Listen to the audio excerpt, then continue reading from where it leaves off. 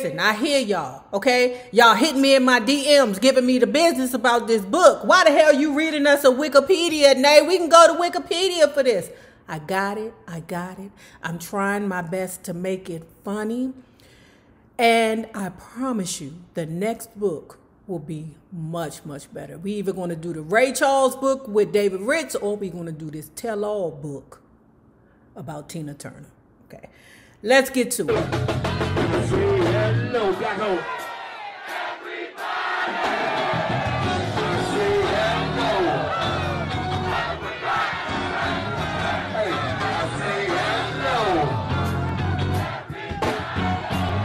See this brother winning, man. Hey, look, what is your win, babe? What is your win, babe? What is your win, babe? Well, hello there, love bugs. Hello there, fellas. If you have not already done so, please remember to like, share the Facebook, subscribe, and visit uptopbeauty.com. Today's lookies would be our ultimate animal print turban, our Miss Chi-Chi shades, and our lupus wood bangle bundle.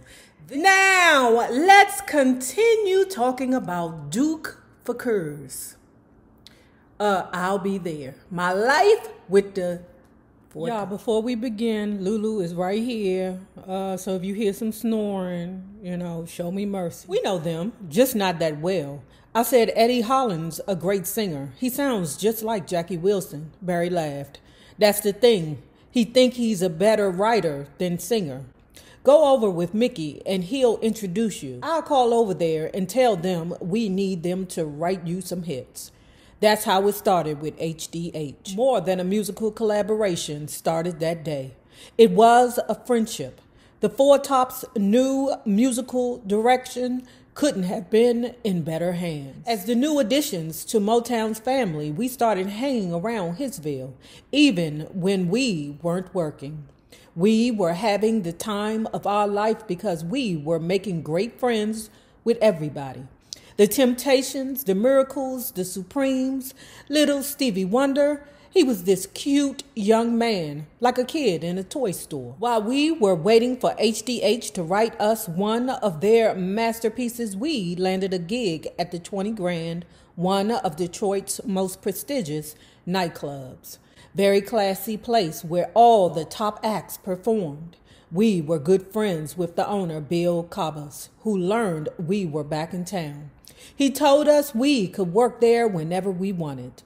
We had just wrapped a show at his club one night when Brian Holland showed up in our dressing room. Fellas, I got y'all a song, he announced. I got y'all a hit. Yeah. We got all excited. What's the song? I got it on tape, he said, playing it on his cassette.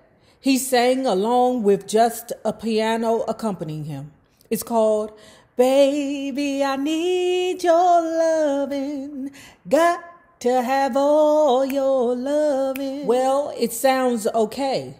What are you going to put with it, I asked. Will you come to the studio and record it, he asked, really stoked about his new song. Baby, I Need Your Lovin' turned out to be the easiest recording we ever made, proof to us that our destiny with Motown was signed, sealed, and delivered, as Stevie Wonder put it so well. Girl, that was corny. This book is corny. We were thrilled, thinking our record was about to be released, but it would take months to happen. In the meantime, the Supremes singled Where Did Our Love Go? And Baby, Baby, Where Did Our Love Go? They were both #1 smash hits, of course, written by HDH, who were unstoppable at this point. The Supremes followed with another HDH hit, Come See About Me, which was climbing the charts fast. It was at that point that Barry released our first Motown recording in 1964 without us even knowing it. Baby, I Need Your Lovin' was climbing the charts. I was feeling pretty good about the future when my mother called. So anyway, the first job I ever had was cleaning toilets in an office building.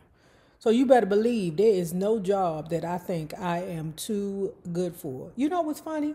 The only reason why I wouldn't do fast food is because I'm not quick enough to do that shit. The person at the first window, they got to take the person at the drive-thru's order. Then at the same time, accept money from the person before them and make sure that the money right. There's no way I could do that, y'all. I could have fucked the church's money up. So that's the only reason why I wouldn't do fast food, because I don't want to mess it up. I'm just telling you, I can't do that, y'all. But I will clean their toilet. The people she cleaned for had inquired if she knew a group called the Four Tops. She admitted that her son was in it. They were excited about our song on the radio and they wanted to see us perform. Proudly, I told her about our gig at the Phelps Lounge, and for a minute it felt good that I could not only help them get tickets, but that we were the stars of the show. But the more I thought about it, the more it didn't feel right. My mother was a maid, scrubbing white folks' floors, cleaning their toilets, and changing their sheets. They were paying her next to nothing. Now they were asking her to help them get tickets to hear her son sing. I called her back. Let me tell you something, Mama. I said, I don't like the idea of this whole thing, especially you working for these folks. I got to work somewhere, son, she said. No, you don't. I'm going to find a way to retire you. I can dig it. I mean, I'm a small YouTuber, but if my mama was alive, let me tell you something. My mother wouldn't have to work no more. Now, she worked for the government. It was a good job. I mean, what is she now? Okay, so I'm 15. I'm 51. My mother had me at 15. So 66, she would have been retired by now. But, bruh, if my mother didn't die from heart disease, y'all, I promise you, I would have found a way for her to retire because she had the time. She didn't have the age. We're going to have some hit records, I told her. I think I might make some real money, Mama. Well, I sure hope so, she said. Because believe it or not, me and your sister are just barely making it off of what's left of her child support each month. But we've been looking for a house. One that's not too expensive, but big enough for me, the girls, and all the kids. I think we found one. Dookie got beside himself. He feeling real good. You know, his ego is flashing. He says, Mama, go find that house and get back to me when you find your house. A week before our Phelps Lounge engagement, my mama called to tell me that she'd found the house she wanted. Now I had to deliver. The only thing I could think of was to ask Gordy. What is that the old folks used to say? Your mouth wrote a check that your ass can't cash? See, he talking big game.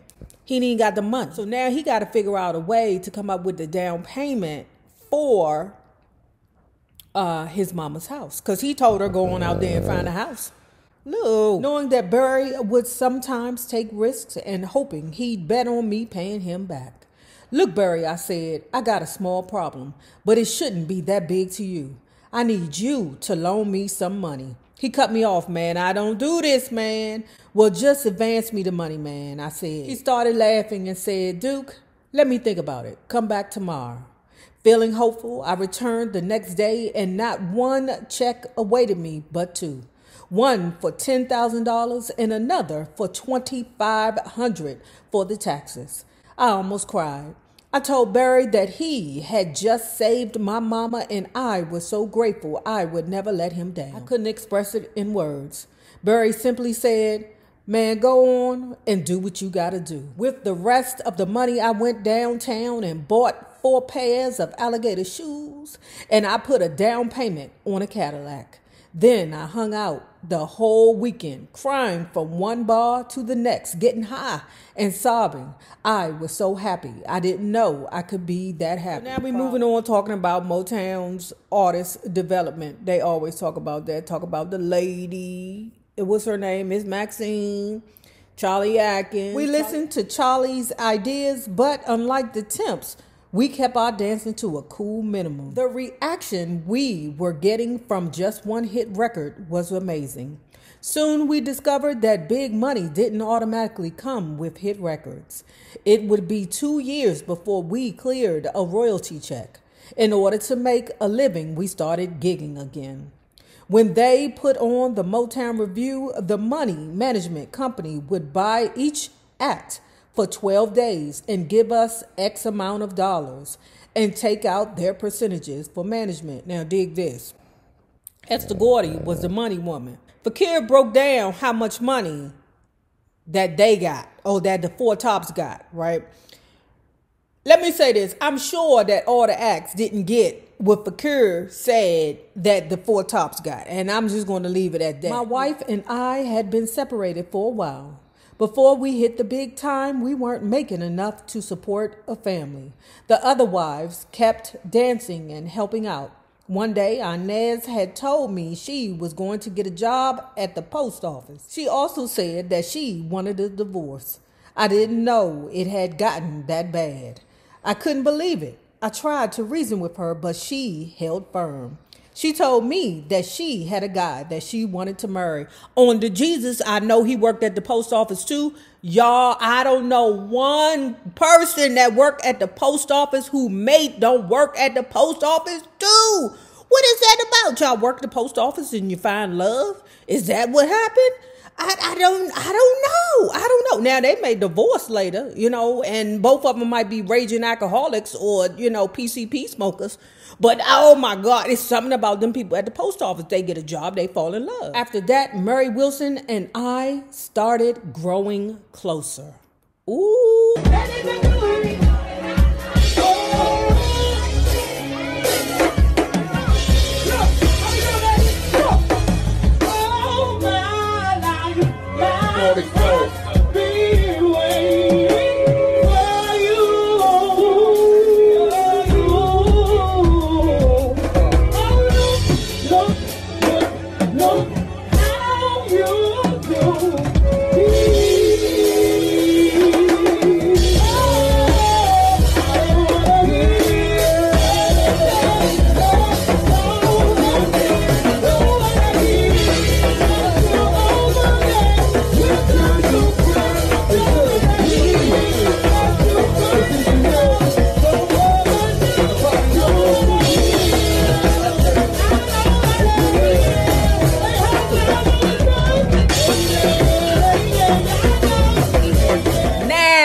If you have not already done so, please remember to like, share to Facebook, subscribe, visit Up Top Beauty, check out our ultimate animal print turban, our Miss Chi shades, and our lupus bundles.